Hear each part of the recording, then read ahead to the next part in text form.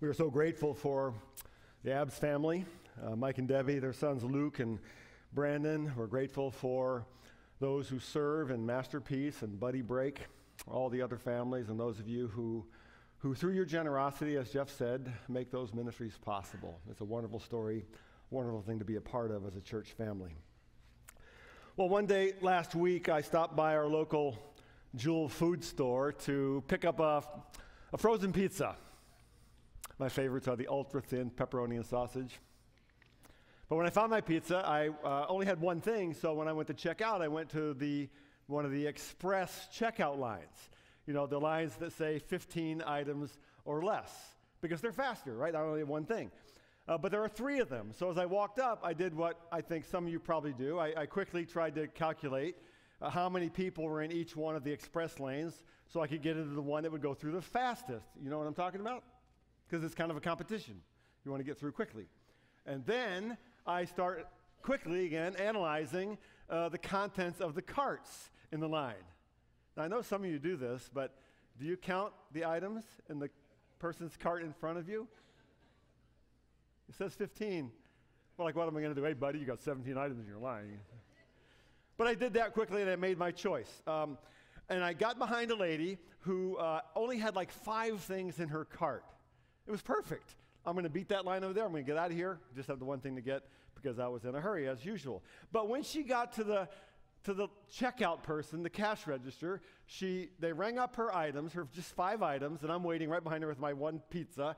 And then she took out her purse, and she started fishing around in her purse for coupons.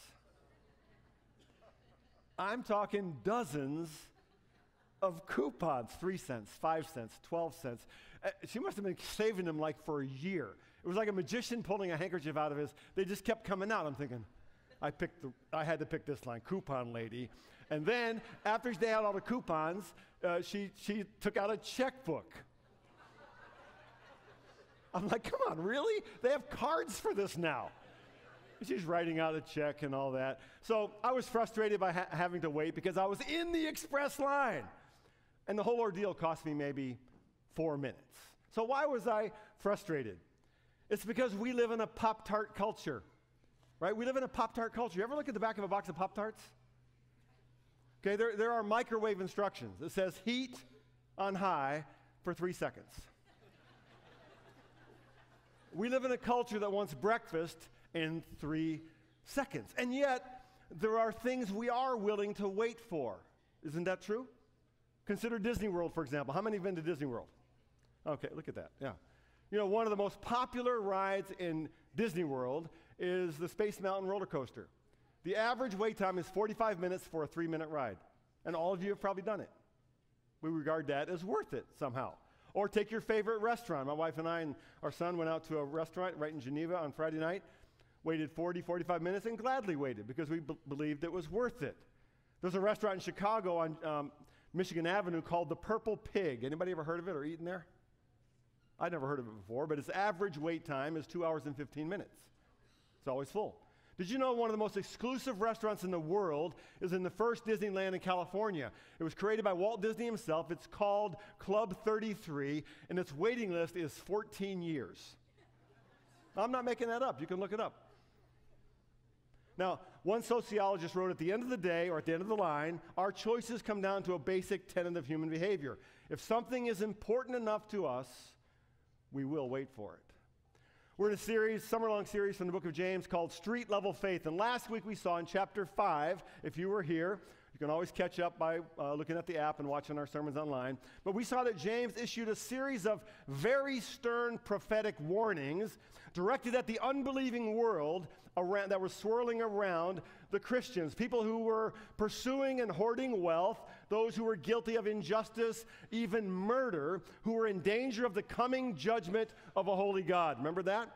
Now, after just a few verses, still in chapter 5, he turns his attention back to this community of beleaguered and scattered Christ followers who are suffering persecution, hardship, and struggling to live out their faith in the real world. And he writes for us, beginning in verse 7 of chapter 5. You can follow along on the screens. He says, "Be patient, therefore, brothers, until the coming of the Lord.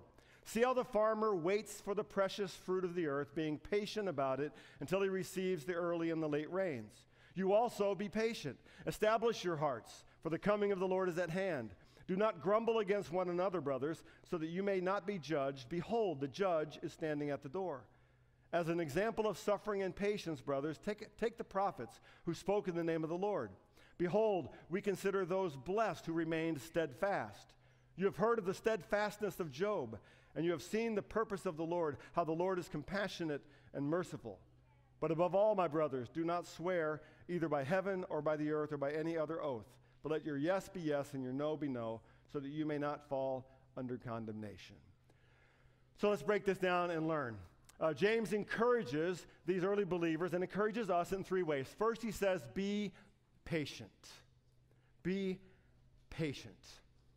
I've talked over the years a lot about how I get a certain satisfaction out of mowing my lawn.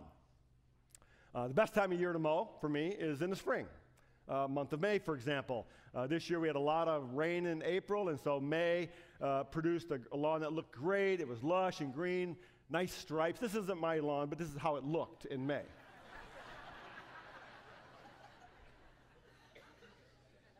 Looked like a golf course, just perfect. But now it's August, and we've had a dry July.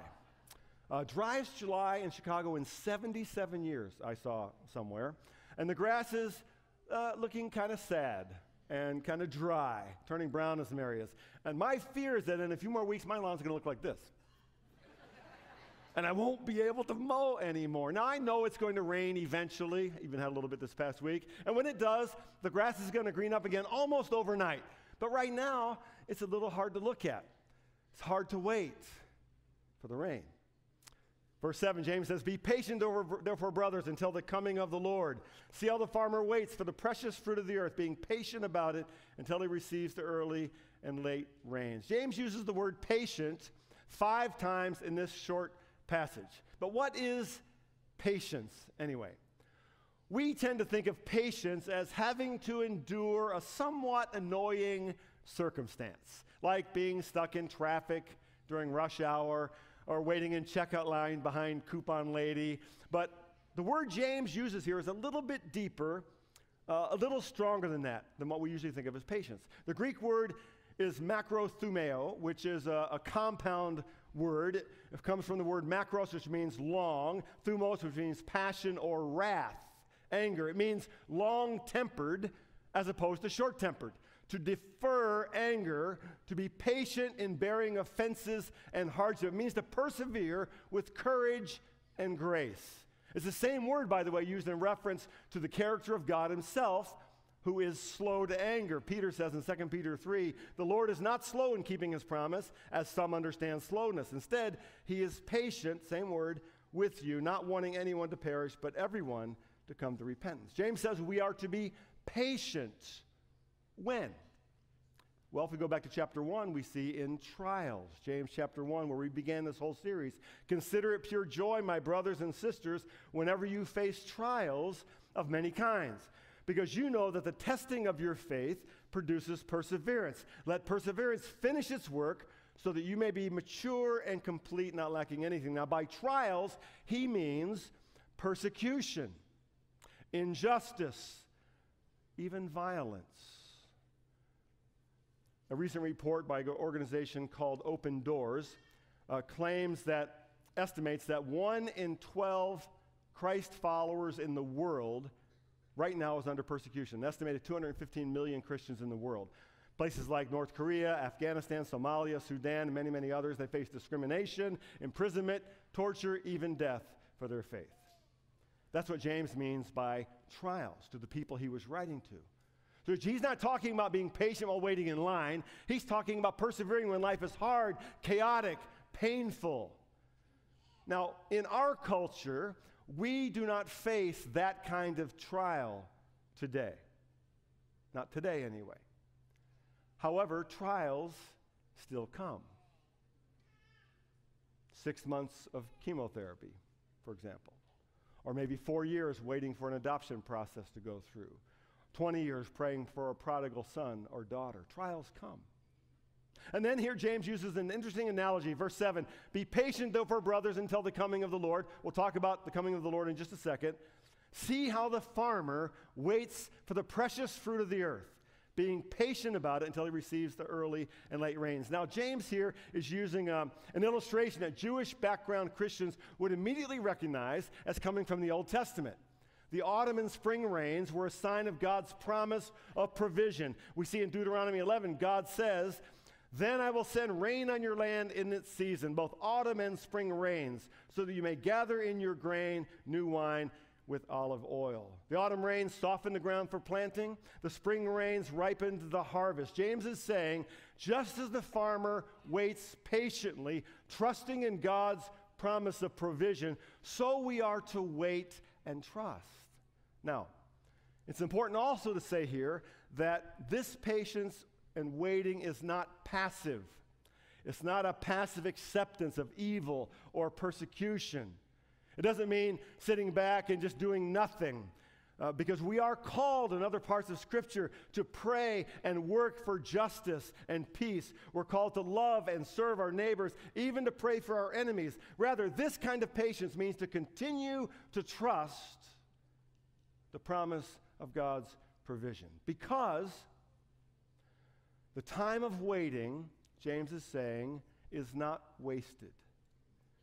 The time of waiting is not wasted. That's what the farmer understands, because it's a time of growth. Underneath the surface of the ground, the roots are going down deep, and something is growing that eventually will produce a harvest of maturity. So James is telling them God is using your time of trial to produce growth and a harvest of good fruit. So he says, be patient. Secondly, he goes on to say, establish your hearts. Establish your hearts. Just about 6 weeks ago, on June 23rd, a group of 12 young boys and their soccer coach became trapped in an underground cave in Thailand. We all watched as that story unfolded.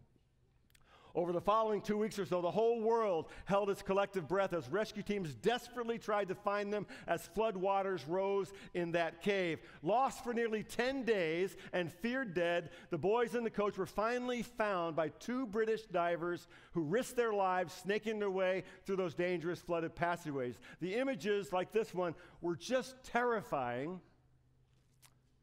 So many ways. 3 of the greatest fears most of us have are being trapped underwater. It was dark, and it was claustrophobic all at the same time. Those 12 boys and their 25-year-old coach were huddled on a tiny ledge as water was creeping up around them. They'd been without food for 10 days, drinking only water dripping off the rocks in the cave. But what they needed most was hope. That hope arrived in the form of those 2 British divers who assured the boys that help was on the way, that many, many people around the world were coming to save them. And we all know the end of the story. Dramatic, heroic rescue of all 13 who were trapped, and the world celebrated. James says in verse 8, but you also be patient, establish your hearts, for the coming of the Lord is at hand. 2 things here. First, he says, establish your hearts. Second, for the coming of the Lord is at hand. First, establish your hearts. What does that mean? The word for establish means to dig a deep foundation, to plant deep roots. How? In what? What's he talking about? Well, first, in the love and grace of Christ himself. Paul writes about this in Ephesians chapter 3 when he says, and I pray that you, being rooted and established in love, may have power together with all the Lord's holy people to grasp how wide and long and high and deep is the love of Christ, and to know this love that surpasses knowledge, that you may be filled to the measure of all the fullness of God. Rooted and established in the love of Christ. This is the gospel itself. For God so loved the world that he gave his only Son, that whoever believes in him will not perish, but have everlasting life. And in believing, we receive new heart through the forgiveness of sin, new identity by being adopted as his children, new purpose living for his kingdom, and new destiny to be with him forever. We establish our hearts when we put our faith in the love of Jesus Christ. Second, our hope is established in the coming of the Lord, he says. Now, what's the coming of the Lord? The word he uses here is the Greek word parousia, which means coming, arrival, or presence. And it's most often understood as referring to the literal second coming of Jesus Christ. Now, the return of Christ is one of the most pervasive promises in the entire New Testament. We just don't happen to talk about it a whole lot here in our culture. Jesus himself promised in John 14, he said, "If I go to prepare a place for you, I will come back so that you may be where I am." In the book of Acts, right after Jesus ascends into heaven, angels tell the disciples, "This same Jesus who's been taken from you into heaven will come back in the same way you've seen him go into heaven." The Apostle Paul encouraged suffering believers with what he called the blessed hope. Titus chapter 2, verse 13, "While we wait for the blessed hope, the appearing of the glory of our great God and Savior, Jesus Christ." The next to last verse in the entire Bible, Revelation chapter 22, Jesus says, "Yes, I am coming soon." And John the author writes back, "Amen, come Lord Jesus." My mom is 88 years old. My dad is 85. They followed Christ for most of their adult lives. They begin every day of their lives at breakfast holding hands, and one says to the other, "Today might be the day. Today might be the day." And what they mean by that is today might be the day Jesus returns. It also might be the day we go to meet him. One way or the other, we're good. For 2,000 years, Christians have anchored their hope in this promise, the coming of the Lord. And when Jesus comes, he brings perfect judgment. Every sin will be judged with righteousness. Every wrong will be made right with absolute justice. When Jesus comes, he brings the promise of salvation and deliverance, eternal life to those who have acknowledged him as Lord. The Bible teaches that on that day, we will be raised to new life. We'll receive new spiritual bodies in which to serve with him and for him in the new heaven and new earth, where there'll be no more pain, no more crying, and no more death, what we call heaven, of which the Apostle Paul said, "No eye has seen, no ear has heard, no mind even imagined what God has promised for those who love him." That is our blessed hope. Now, the parousia, or coming of the Lord, can also be understood as the present presence and help of Christ now through the Holy Spirit who comforts, guides, and strengthens. Now, the question James is wanting us to ask is, where have you anchored your heart? Where have you established your heart? In wealth?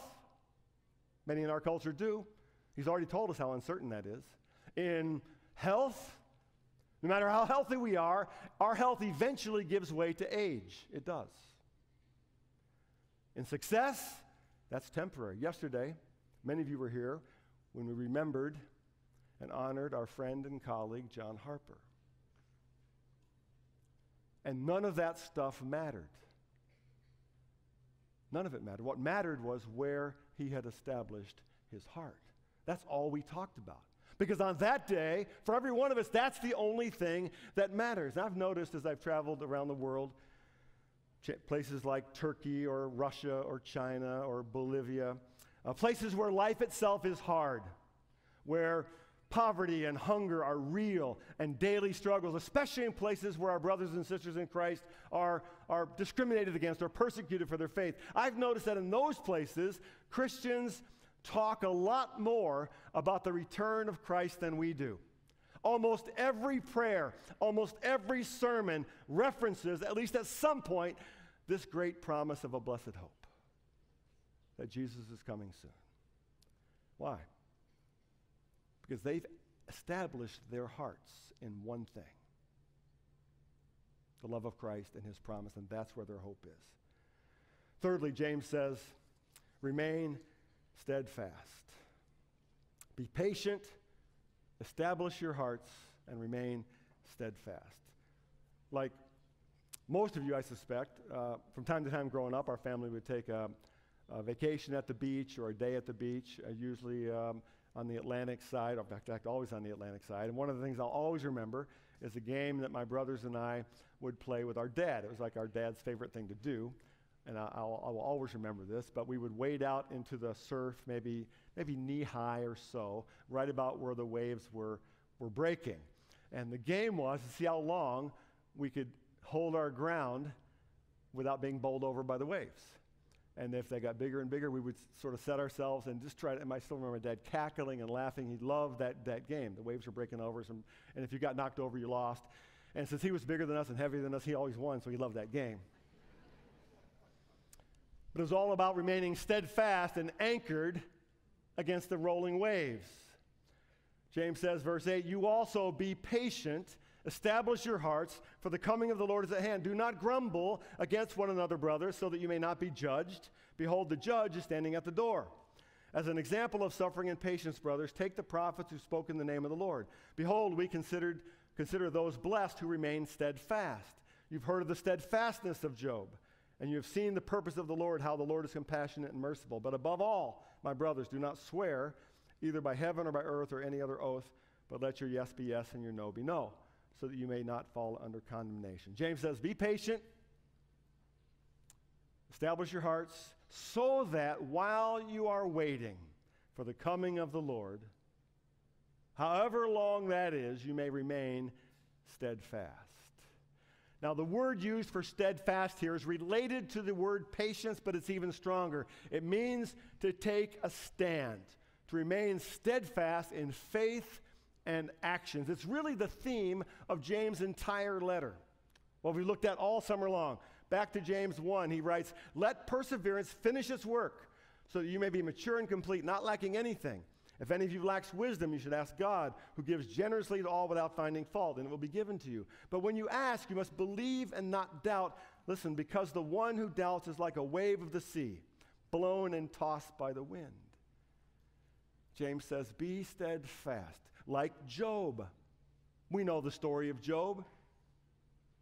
A man who was attacked by Satan, who tried to destroy him, destroy his faith by destroying everything he loved, even most of the people he loved, and yet Job remained steadfast in faith, steadfast in obedience, steadfast in trust. And then James gives two kind of odd bits of instruction. At least they sound odd to us. He says, do not grumble against each other. That seems like a curious thing, kind of a small, insignificant thing. Like grumbling, why would he mention that now? Well, James knew how easy it is for us to grumble, to complain, to blame, to point fingers when things are hard, when we're confused or frustrated, when we're in pain or when we're having to wait. And James knew that the survival of the church itself, the survival of the body of Christ in the world, would depend on how well Christians loved and served each other when times were hard. So he says, don't grumble. Be steadfast. And then he says, do not swear. Do not swear. Now, this also sounds strange to us. He's not talking about foul language here. That's just assumed. He's talking about the practice of swearing oaths to curry favor from the gods. It was a practice borrowed from the pagan religions of the time. Like, I swear to the gods that if they will just give me wealth, I will do anything they want. I'll serve them forever. I swear to the gods, if they'll just deliver me from this sickness, then I'll serve them forever. That was making an oath. And James is saying, that's not faith. He's saying, that's selfish, and that's manipulation. It's dishonest. You don't need to do that. As followers of Christ, you need to know faith isn't magical incantations. It's a relationship. It's not manipulating God for our favors. It's trust in the love and promise of Christ. Faith is patient endurance and steadfastness. I've told this story, I'm sure, several times before. Some of you may remember it. But when our boys were young, my wife and I would share bedtime duty, like many of you do at home, I'm sure.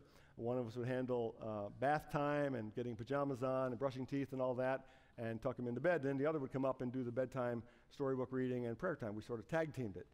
So in this night I'm remembering, my wife was taking care of all the preliminaries, and I was downstairs waiting for my turn, but I was in the family room doing something important, like watching a playoff game or something. And so she was doing her part, and I was going to wait for her to tell me they're ready. And so sure enough, a few minutes go by, and she comes out to the loft over our family room and says, hey, boys are ready for you. And I said, tell them I'll be right up, without taking my eyes off the important thing I was doing. But that's what I said. And I got engrossed. Something happened over time. I don't know what, but I was watching, and like 40 minutes went by. And she comes into the family room, and she goes, oh, did you go up and say goodnight to the boys? Oh, I forgot to say goodnight to my own children. So I got up, and I ran upstairs, thinking they're going to all be asleep, but at least I'll go up, and I'll walk in their rooms, and I'll say goodnight softly. So in the morning when they ask me, did you come up? I'll say, yes, I did, but you were already asleep. So I go up, sure enough, first bedroom I go to, both boys are sound asleep. So I just say, good night, guys. Sorry I was late. Walked out, went to the next bedroom, first bed I checked, same thing, dead asleep. Good night, sorry I was late. Then I stepped up to look into the top bunk of the bunk bed to our 5-year-old. I looked over there, and he was wide awake. I'm looking at him, he's wide awake, he's looking at me. I'm looking at him, he goes, I knew you'd come, Daddy. I knew you'd come. Our 5-year-old waited 40 minutes because he trusted the promise I'd made that I'd come. So what are you facing today that requires patient waiting? What are you struggling with? What are you praying about right now? Well, of something. We wait. We wonder if God hears. We wonder if he's doing anything. We wait. When are the rains going to come? James says, be patient. Be steadfast. God's doing something even now while you wait. Establish your heart, he says. Jesus is coming soon. We sang a few moments ago, till he returns or calls me home, here in the power of Christ we stand. Today might be the day. Let's bow in prayer. Lord, we thank you again for your word. We thank you for this letter from a pastor to his flock, full of teaching, full of correction and encouragement. Lord, sometimes life is hard, painful, confusing, and we can be tempted to grumble or give up or lose our trust. Teach us, help us by your Spirit to be patient, to establish our hearts in your love, deep in your love, and to remain steadfast in faith and hope and obedience. It's in your name that